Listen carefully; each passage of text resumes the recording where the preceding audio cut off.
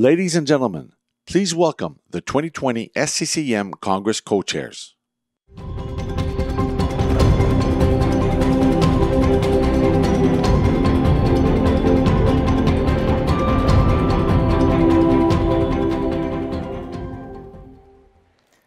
Well, good morning and welcome to day 2 of this year's annual Congress. I'm Michael Dubik and I'm here with Joy Howell and Jose Pascual, and we are your co-chairs for the 2020 SCCM Congress being held in Orlando, Florida next February.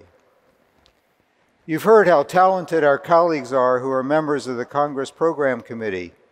As always, the committee tries to outdo itself each year by planning an even better educational program that you're experiencing now.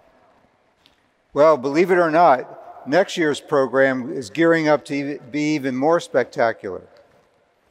We started planning the 2020 Congress program in the fall, and we've reviewed some excellent session proposals last week.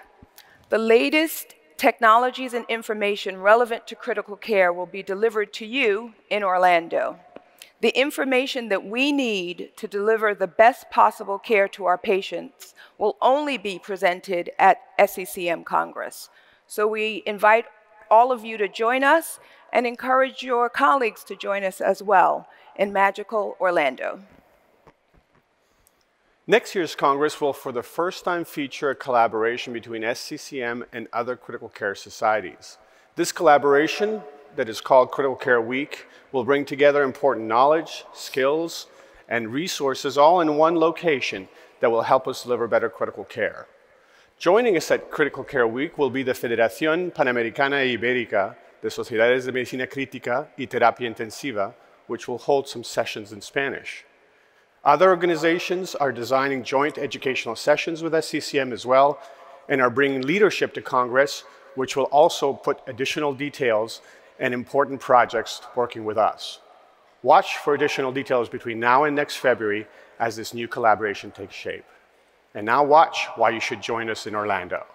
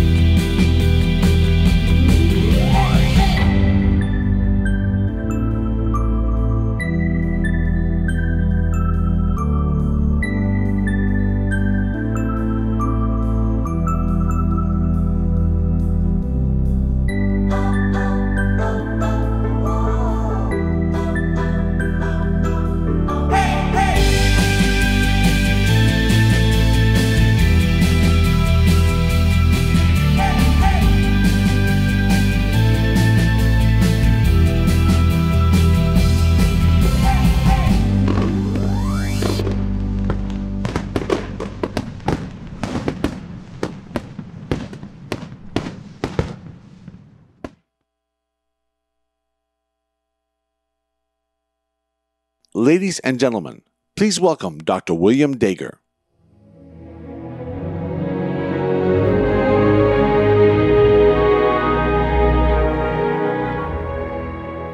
Good morning. It's my pleasure to introduce this morning's Peter Safar Memorial Lecture. Dr. Paul Pepe is an exceptionally accomplished MCCM clinician scientist with over 500 publications, including many diverse and landmark papers, such as The Chain of Survival, Treaty, Auto-PEEP, Permissive Hypotension in Trauma, Reappraisal of Mouth-to-Mouth in CPR, the Chicago Airport AED study, and the first translation of Heads Up CPR. His grassroots, highly successful track record for planning and implementing a systems approach to prolific life-saving, both operationally and through many successful clinical trials, has supported his long-standing mantra: the earlier the intervention, the better the results. He has been cited for heroism in the U.S. Congressional Record and has frequently received national and international awards from numerous multidisciplinary organizations. He has been designated a Master for the College of Physicians, and when receiving an award for lifetime achievements from the American College of Emergency Physicians in 2005, he had already been cited as the most accomplished emergency medical service physician of our generation. Please join me in welcoming Dr. Pepe as he receives the Peter Safar Memorial Lecture Award and presents a 2020 vision of CPR: evolution, revolution, and novel solution.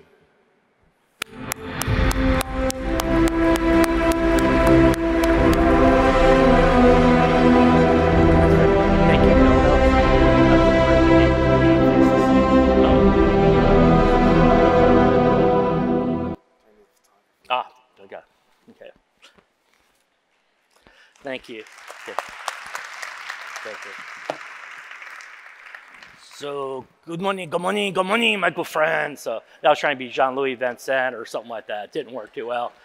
I was once told that my French accent was the worst one that anybody has ever heard, and that's true. So, hey, good morning, everyone. And before I get started, I wanted to just play one video, just a case report, typical case report, and it will probably, I think, set the tone for today. And here I go.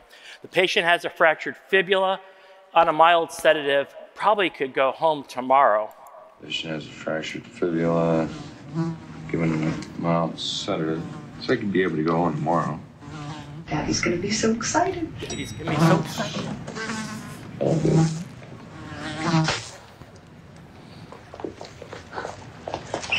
That killed him.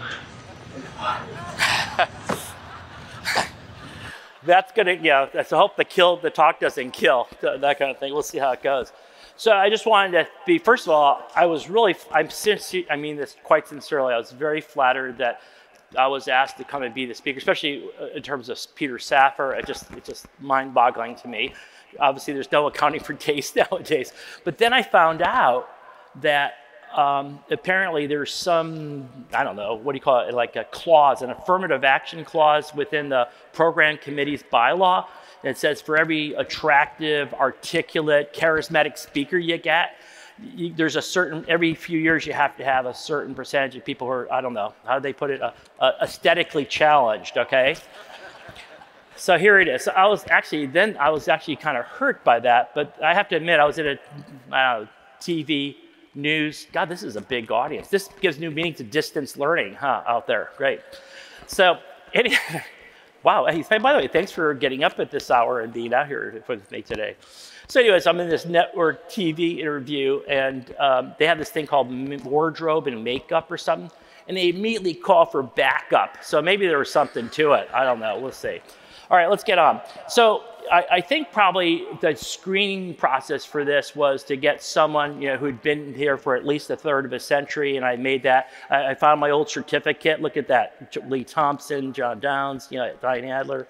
20. That's going to be look at 220. So my anniversary is in 2 days. It's going to be kind of fun.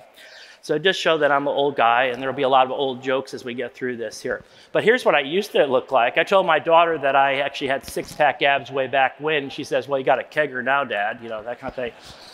So, but this was me and my brother in Joe Savetta's shop back at Jackson Memorial way back in 1982. And so I started off, for those who don't know what I do, because I don't know what I do half the time either, I started off as a critical care specialist, training with great people like Len Cobb and Len Hudson, et cetera. And, but what happened was I was kind of lured into the pre-hospital setting by Len Cobb, who was starting a program of something called paramedics in Seattle way back when. And he asked me to go out and evaluate and maybe come up with new things. They actually said they had talked to my boss, and they said something to me. I didn't even know, I'd never heard the expression. They said that I think outside the box, and I had no idea what they were talking about. And so the guy Dr. Mike Kopis, who took me on, said, personally, I don't think you've ever been inside the box, okay? So I didn't know if that was an insult or a compliment or both, but I took off into the streets and started helping them out in those streets. And it was kind of an interesting experience, by the way, and I started learning that it just took me out of the ivory tower, as they say, and really put me into people's homes, and realized that the beginning of critical care for them started the moment the event happened and they started calling in. And the whole theme here of continuum of care led to, as we'll talk about later, the chain of survival issue. But I did begin, as we just heard, I didn't even know they were going to put this in the introduction, so it works, is that I started developing as I talked here in the early 80s, I don't even remember what year it was. I think it was Chicago. The problem with getting old, there's two things. One is you'll lose your memory, right? And then the other thing is I don't know. Did I tell you about the memory thing? My doctor put me on memory pills, but I forget to take them, right? Boom, right, here we go. But actually, you know how you know you're getting old? Is when you come home and tell your spouse, your partner, whomever, honey, I'm having an affair at the office. And he or she goes, really, who's catering it? Okay, so, all right, so let's move on. So my mantra has been that an ounce of good pre-hospital care can save a ton of ICU care. And for those of you who are outside the continental United States, that's a gram of good pre-hospital care can save a kilogram of good ICU care. So that set me up for ACLS. Everybody knows what ACLS is, right? Well, in my case, it's an alternative clinical lifestyle, okay? So I took critical care of the streets, and that's the theme today. And the earlier the intervention, the better results. And you'll see some examples where an ounce of good pre-hospital care has saved a ton of ICU care. And that brings us to why we're here today. This man right there, Peter Safar. I was absolutely blessed and honored to be basically someone who not only got to know him, but actually spend some time with him, not like many others in the audience. By the way, it's so cool to be here with so many old friends here, emphasis on the old part. And, but it really is really wonderful because there's people who really were very close to him. His accomplishments, everybody thinks in terms of doing the mouth-to-mouth part for the CPR and being one of the clear fathers of CPR. But he had so many people in his lab from almost every country in the world. He has made significant contributions to people that I absolutely respect and adore. I saw people like Sam Tischerman yesterday, so the surgical thing, or Sandy Schneider there, who was in emergency medicine. And they've all been incredibly accomplished people, and all with the same common denominator right there. But he did other things where I worked in the disaster realms out in the streets. Well, because he was doing it a long time ago as well. This is some of the data from the Club of Minds way back in the 1970s. As you see, I'll talk about Fritz Odenfeld later on. And then also, there it is, the International Society of Disaster Medicine. He was doing things before I even knew how to listen through a stethoscope, and it was really incredible. And not to get too parochial about it, one of the things that I really latched onto is that he, and this is one of his proteges, Nancy Caroline, started the Freedom House program of ambulances to give people jobs, to help and get a whole new area of starting pre-hospital care. And it was just an amazing thing. And she went on to do things that are even to this day read as standards of care for paramedics, et cetera, out there. So I was very fortunate to get to travel with him at times, let alone be on the stage with him and just learn from him as we had our meals and so on.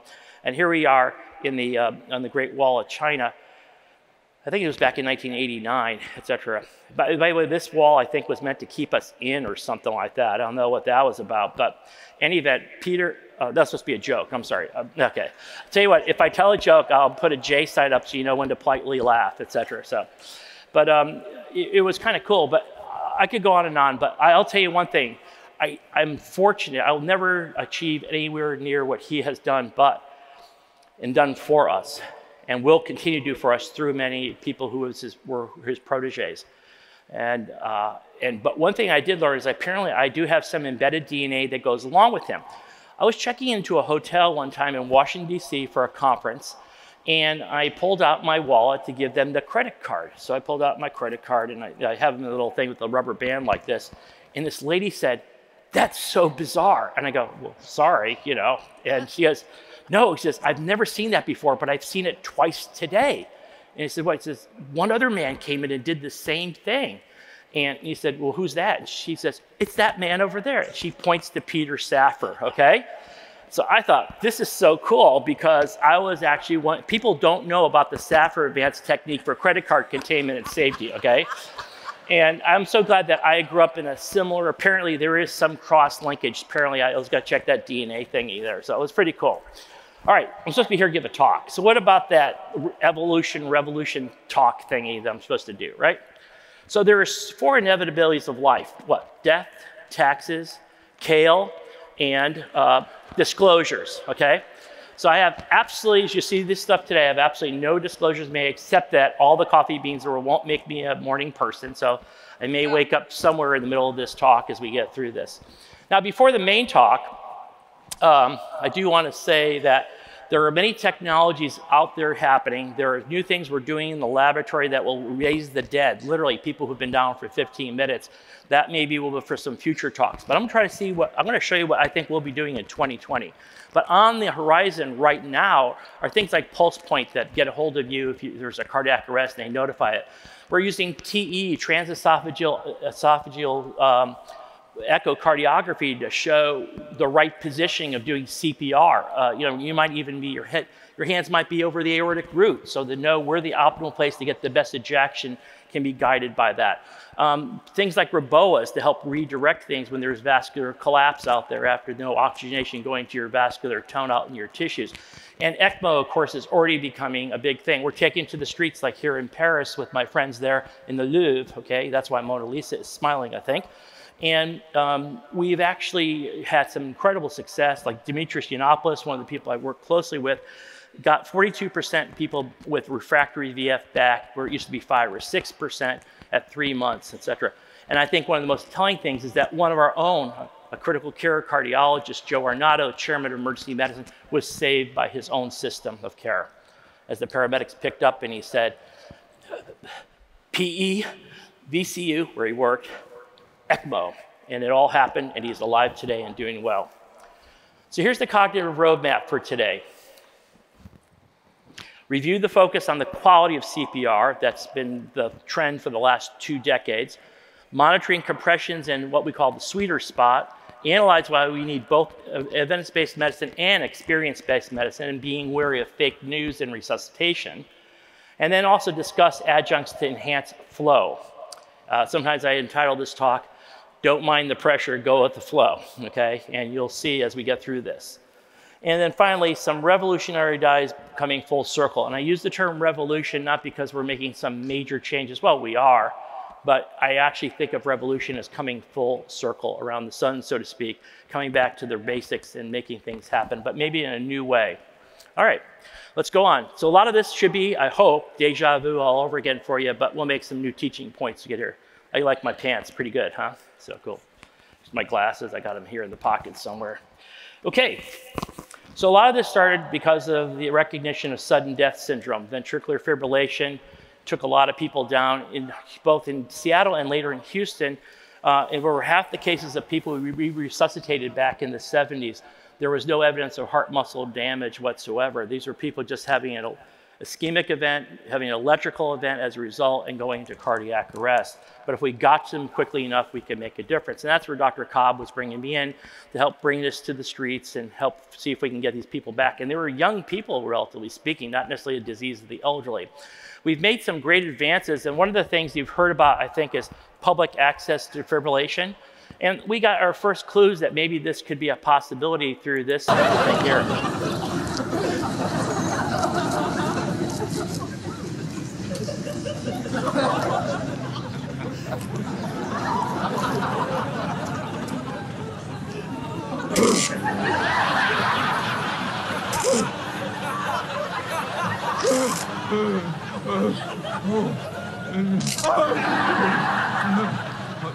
So anyways, let's go up. So we did do, I think for me, in some respects, there's a couple other things we've done in the streets, but one of the clear things that really brought home my concept of the earlier the intervention, the better results, was the public use of external defibrillators, such as the study we did at the airport in Chicago. In that first year when we put these in, they'd had no survivors for over 3 decades, even though, essentially not. I think there may have been 1 or 2 anecdotes, but no survivors at the airport in Chicago, despite a dozen a year. And almost all of those are ventricular fibrillation, by the way. And despite that, the paramedics on scene, there was nobody coming back. So the year we did this, we put these in. You're about a minute brisk walk apart, maybe a minute and a half. You're pretty close to them. Within 30, 40 seconds, you get to it. In our first year's experience, 9 people went down in the ticket counter and gate areas where we put these things. And of those, how many think survived? Okay, no survivors for several decades. Now we put these things in there, right? How many think survived in that first year? I got a bid here for 6, okay? Any other bids? I hear any other bid? How many you got? You got a 5? Got a 5er? Okay, anybody else? Sorry, I can't see you guys in the back. So let me see if I can bias your answer a little bit, okay? 6 had never seen an AED before. They may have heard about it, but they never were trained or seen it, okay? So how many do you think now? Yep, you're right. All 9 survived, okay? And what was more impressive was that we reached steady endpoint before paramedics even arrived in most cases. They were waking up. The next year, not everybody got saved. There was a few people with refractory VF. They were interesting because they were obese diabetics, which left to a new interesting hypothesis-generating thing, which I won't cover today. But the point is, people said that this shows that public access defibrillation is good. It can do it. Let's do it. It said to me that this is a highly reversible process, and the ounce of pre-hospital care can save a ton of ICU careers. These guys didn't get to even go to the ICU. They were in step-down units because they were awake. We do have a new program, though. If you get 3 or 4 defibrillations, you get an free upgrade to ICU. So, okay. So the good news also is that we always had these problems, and today all I have to do out into the community with people based on what I just told you as an example is that only you have to know 2 things. Know where it is and go get it. And then just turn it on and follow the instructions, okay? And that's what's so cool. We're making things simpler, easier, and technology is helping us get ahead. All right, so let's see. Chest compressions. So not everybody needs an AED, but everybody probably needs chest compressions in cardiac arrest. And what we've learned about chest compressions over the last few years is that they're critical to resuscitation. And specifically, one of the things we found about them, some great work being done in laboratories, including people right here in the front rows, where basically work in which you can increase the your pressure head up to maybe 20 millimeters of mercury. That's not quite getting to what our normal coronary perfusion pressure is. And then you stop it to give a breath. And this was typically what they would do for kids, and may have had a lot to do with why kids don't survive, et cetera. Then we went on to this 30-to-2 ratio, and the assumption was that the 2 part, where you're giving 2 breaths, was very quickly, and you would basically get it back. Well, in fact, even with people who are really highly trained people, well-skilled people, it takes about 15 to 16 seconds to get this done. So that kind of led to this whole thing about not interrupting compressions at all, in these particular cases, all right? And the key of early findings from things like the NIH ROC were that the chest compression fraction, that means as much time, let's say over a 10-minute period, how much time did you have your hands on the chest? If the chest compression fraction was at 50%, you weren't doing very well, but you get up to 70, 80, 90%, you did better. So the concept of minimally interrupted compressions came on, and everybody knows about chest compressions without breathing and so on was the new thing. And that led by 2010, and this is part of our evolution, to get to the point where we talked about push hard, push fast was really the way to go. So one of the solutions at that time apparently was this. With the new CPR jackhammer. Now you'll not only meet, but exceed the American Heart Association guidelines for compressions. After all, don't you think more is better? Deliver an average of 3,542 compressions per minute with the new CPR jackhammer. CPR jackhammer, because more is probably better. Probably, yeah, right.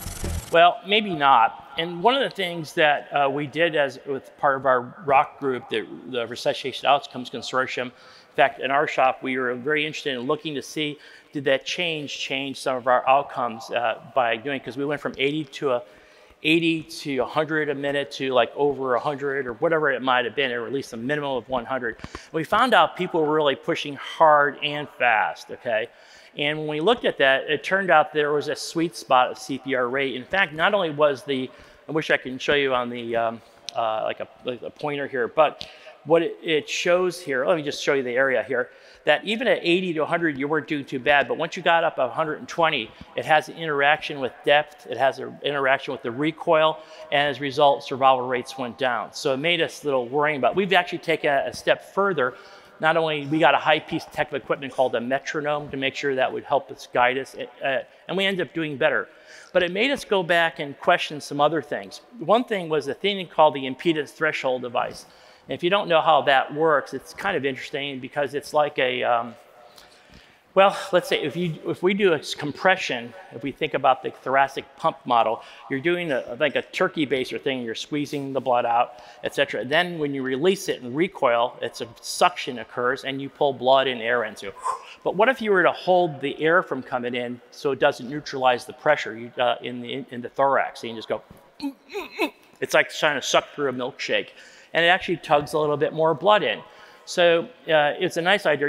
It's about, I don't know, little 16 centimeters of water pressure just for a blip for a second, but enough to pull some blood in. And so that was done, and a very elegant study was done by the NIH. I mean, elegant.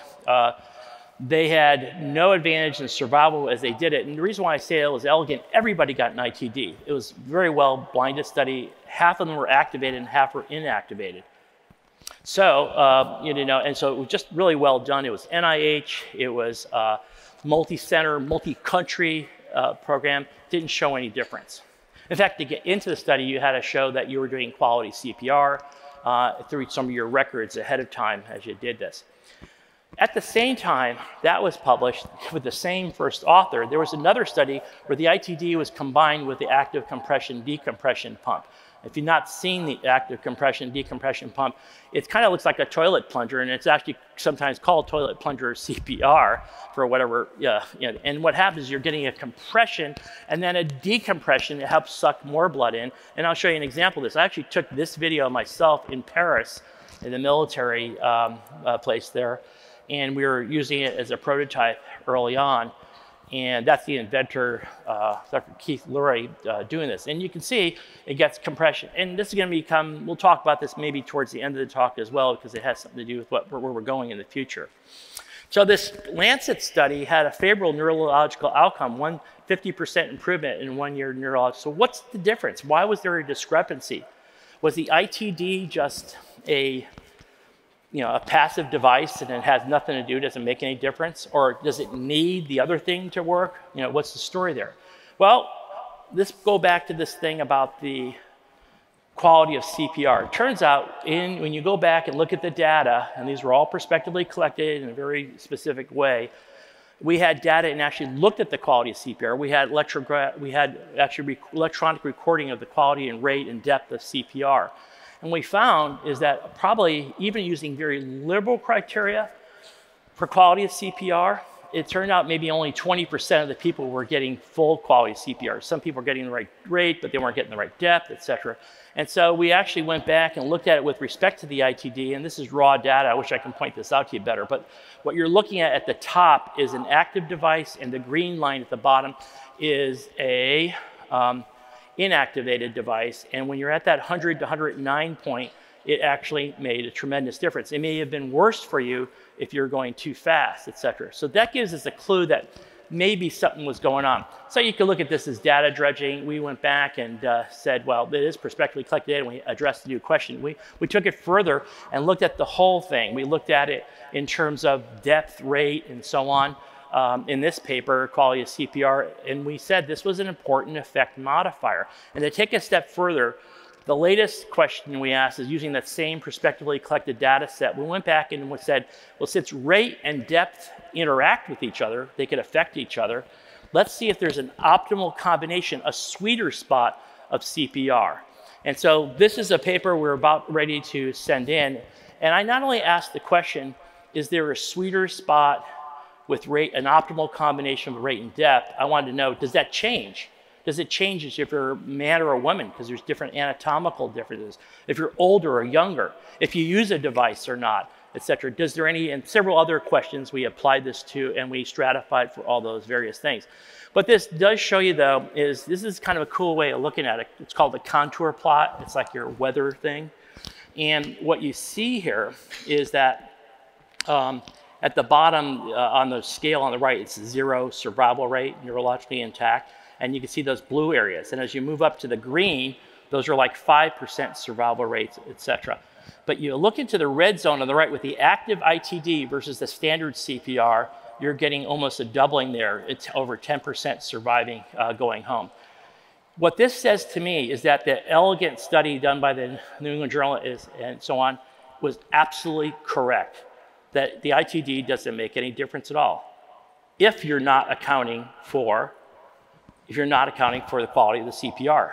But if you, and this also says that this ITD thing does work if you're doing quality, but it's highly dependent on it. Could even be harmful if you're not using it correctly. So we really have to develop systems in which we are delivering CPR, and this goes right back to Peter Safar, and Dr. Len Cobb, who just said the most important thing you can do is doing good compressions and doing them right. And they were telling me the right numbers back then. We're finding out that about 4.3, 4.5 centimeters, whatever it is, and a rate of about 107 if you wanted to use something that works, and it works across the board for every one of those conditions I was talking about, which surprised me. I thought they would be different. But that's all not peer reviewed. Don't take it home yet, and we'll see. So maybe not such a neutral trial, but I think Tom Alterheide, who was the first author on both of those papers, and I actually since have written a paper and said that one of the problems, it was unrecognized confounding variables, like probably overzealous ventilation back when we did high-dose epi studies in the past, or it was, whatever it might be. If someone told me they did a study on AEDs at the airport and they didn't find any difference, well, my experience would say, yeah, something's wrong with that. And you say, well, when was the first shock given? They go, well, 10.2 minutes versus 10.3 minutes. Well, no wonder you go. So I've come to the conclusion that we're always saying something's good or bad. And then we have opposing camps and people get enemies. So Tom and I wrote up this paper called EBM, Experience Evidence-Based Medicine, which we absolutely say you gotta have, versus Experience Medicine, which says us maybe we need to research things again. I love this one. This is Anakin Skywalker, as he's heading off, and says, if you're not with me, you're my enemy. And look at Obi-Wan's reply. Okay? If you're not with me, then you're my enemy.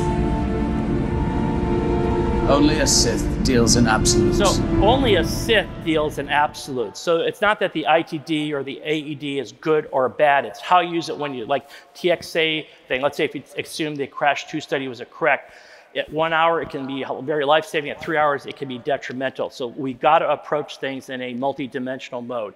And my big push here is that research should be spelled research. We've spelt it wrong all these years, okay? So let's go on. And it should be integral not only to EMS, but also to excellence in critical care. So that was kind of old hat. Let's move into a new realm. What else? How about the concept of gravity-assisted CPR? I have to make a decision almost on a day-to-day basis. We're rushing people in for ECMO now or for transplants. We're going to get them off the scene. If I'm going down a stairwell from that bedroom, should I tuck the head down or should I tuck the head up? Okay, good question. So the average person, when I ask that question, says, well, Trendelenburg, right? Let's put them in Trendelenburg and you'll get better flow and all that kind of thing. Well, you know that when it comes to me, don't judge too quickly, whether it's the ITD or this. So welcome to the typical fun day at the Existential Fun Park with me. Why are you here? Okay, because do not believe everything you think.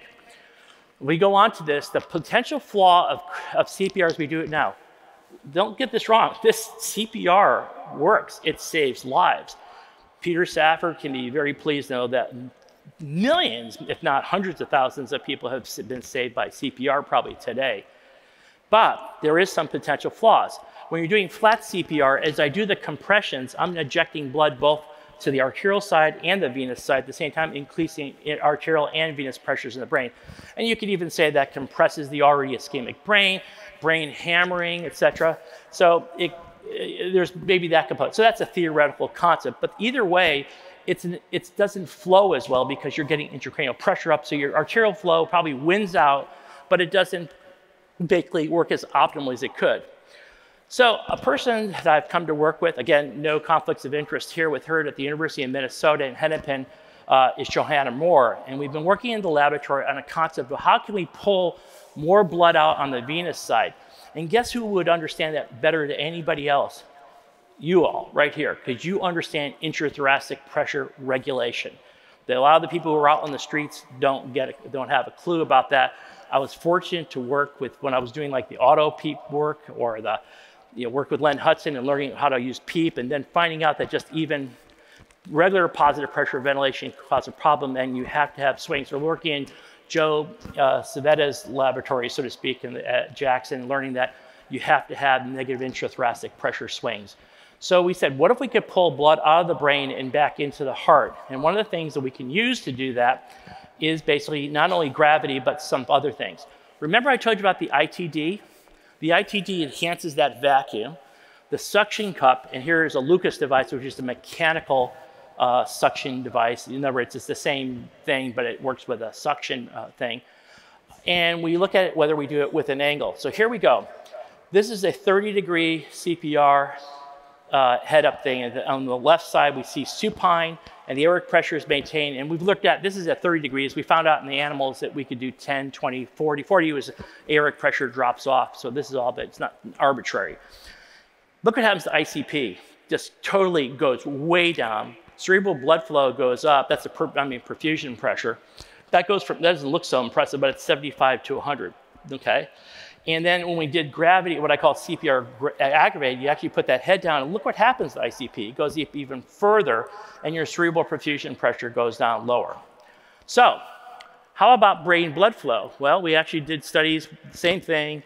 And then these, in our early studies, we were looking at microspheres and guess what? At minus 30, 0, and 30, the blood flow is much better, et cetera. So it's not just the pressure, it's the flow that's increasing.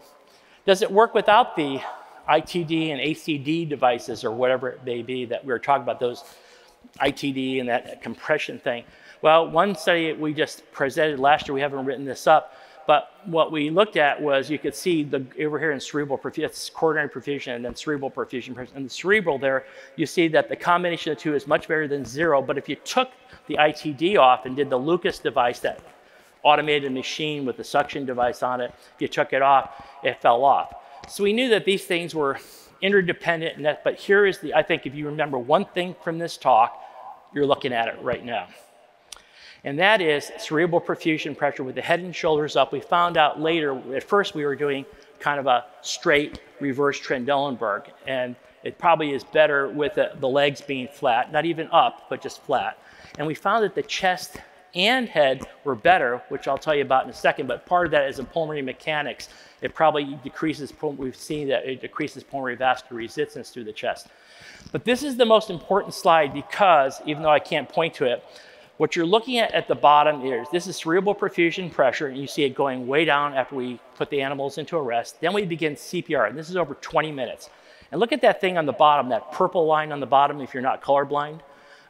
Is that it goes along, and then next thing you know, cerebral perfusion pressure starts falling off, and largely because to some extent you're becoming vascularly losing your vascular tone, your perfusion, pressure head's going away. If you do head up, guess what? It's a little bit better, but it falls off too, and it's not quite that great. If you have just the active compression, decompression device, the Lucas device, and the ITD, look what you get. You get a much better perfusion, but it's sustained. But here you go. You put the head up, those other things that help pull everything out of the brain, etc., and look what happens. It is not additive, it's synergistic. It's an important bundle. When I first did what I'm about to show you, I said this is a historical control, but then I realized it really was the introduction of the bundle because we added one last piece and it made a difference. So it's kind of an interesting thing here, and this is kind of why you need to remember this. So we did look at all these different angles, and it becomes important because the next study I'm going to show you is just reverse Trendelenburg, but it turns out we think we have better ways of doing this now, okay? It's a work in progress for sure. So what about survival? Okay, so I was actually I have a big conference that I run. In fact, I'm doing it in a couple weeks up in Dallas. And I was giving the first reports of this a couple of years ago at our meeting, and was giving the same results here. And then all of a sudden, these two young champions from down in Florida come up to me and say, "We want to do this." And I'm going, didn't I just tell you? We got to be real careful. We think it's, just to make sure it's clear, we actually think it's harmful to do this. You know, put the head up if you don't prime the pump first, and if you're not done in a certain way. There's a lot to this. I was saying, we haven't even done feasibility studies to see if you could put this machine on at an angle on a human, and humans are different than pigs, and blah, blah. And they're going, well, we want to do that. I said, you're going to have a Lucas device and an ITD on every unit to be able to do that. And he goes, we got them. And I go, okay. So I went and talked to my comrades in the lab, and we said, why not? We may learn some, and we did. We learned a lot during this period of time. So we're just doing a feasibility, whatever it's called, clinical feasibility and safety study here. And we went ahead and did it. And it was down in Palm Beach County, which I thought was like a lot of rich people. Turns out it's amazingly huge. That's like Palm Beach, okay? We're talking about this huge geographically expansive area with different diverse population. And they were doing pretty well, despite the fact there wasn't much bystander CPR going there. They had pretty respectable rates. This is a very matured system, well-trained, they're doing good. They came up with this idea about putting this plastic case there, whatever. And so I said, sure, let's just do this. We'll see what happens. So the resuscitation rates on a monthly or quarterly basis, I don't know what that, I think it's by month, over 2014, been pretty good. This is all comers, asystole and everything, getting people alive to the hospital.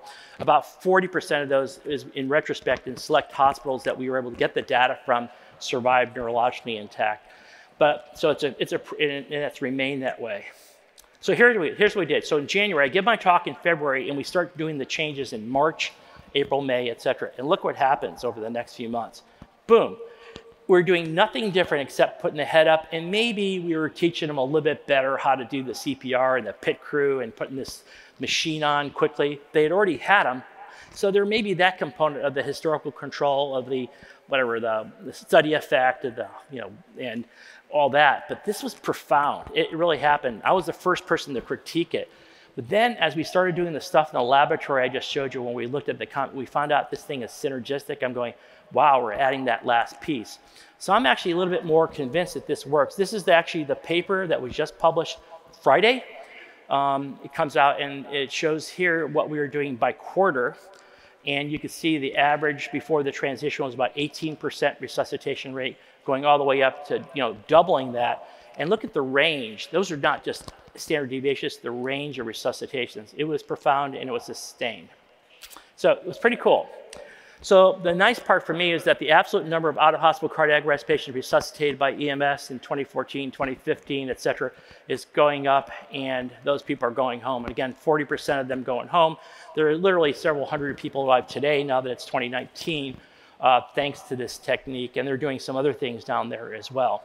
So whether you say this is just shows that clinical safety and feasibility, et cetera, I think it's a bigger step forward, and this was just literally put out on Friday, and it's going to be in our March issue of Critical Care Medicine, confirming the clinical safety and feasibility of it. What I will ask you to do not go home and try this, right? We have to still work this out.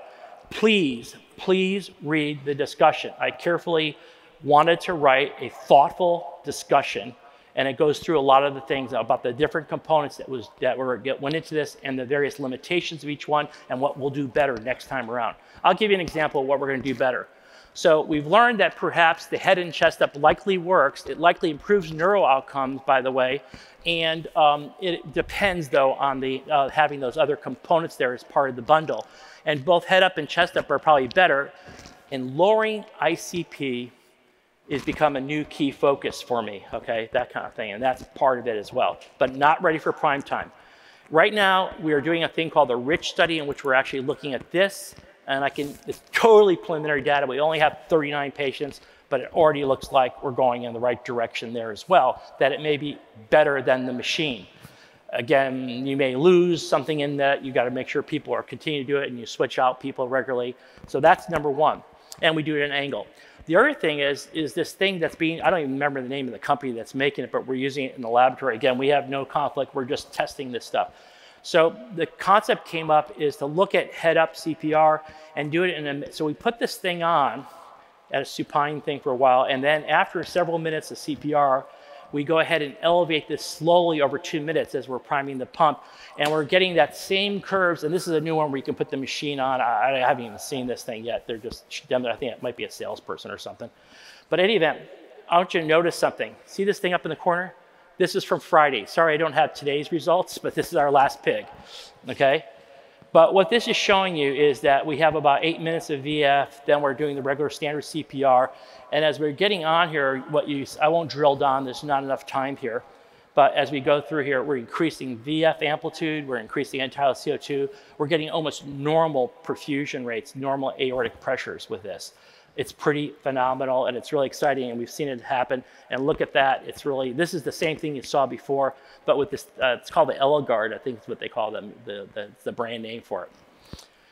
So in the future, what's gonna happen? So my prediction, my 2020 vision, is what my ophthalmologist said, I have no vision, it's very poor, but my vision is that we are gonna be looking at synergistic bundles. One of the things I told you about to read about in the discussion is that we've always looked at things one by one, in ITD or epinephrine or whatever, and sometimes correlating people with univariate analyses to make decisions about what's evidence.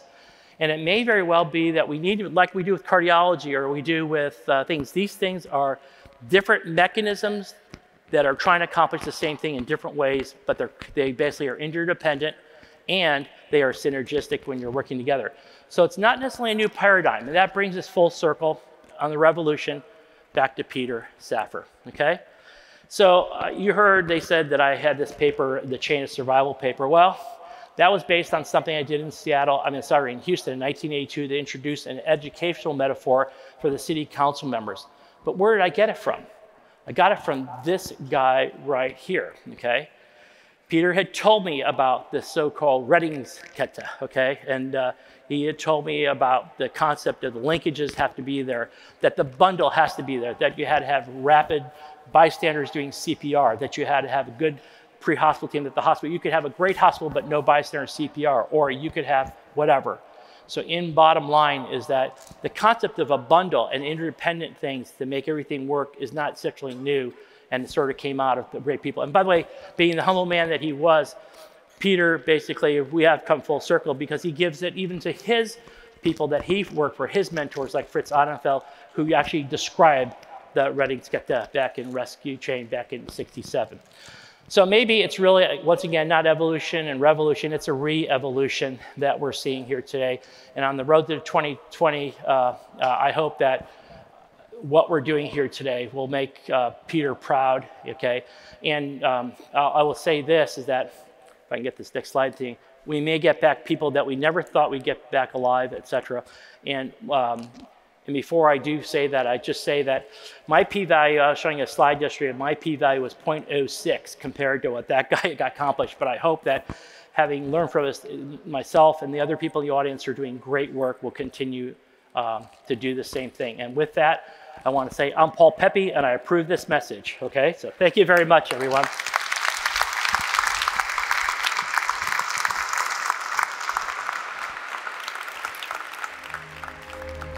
So I've been asked to say I'm not going to take questions to the audience, but I will meet people. I'm going to go up to room 22 up there. I can be at the table if anybody has any questions for me.